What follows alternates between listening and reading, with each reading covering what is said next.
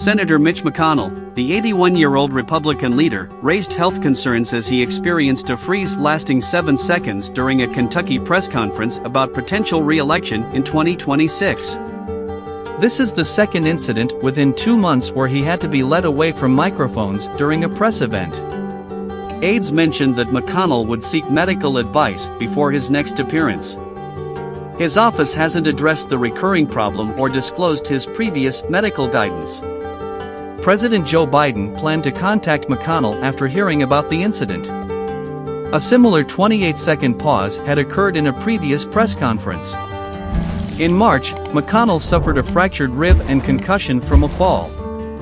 Despite these incidents, he has continued his political engagements, occasionally using a wheelchair in crowded areas.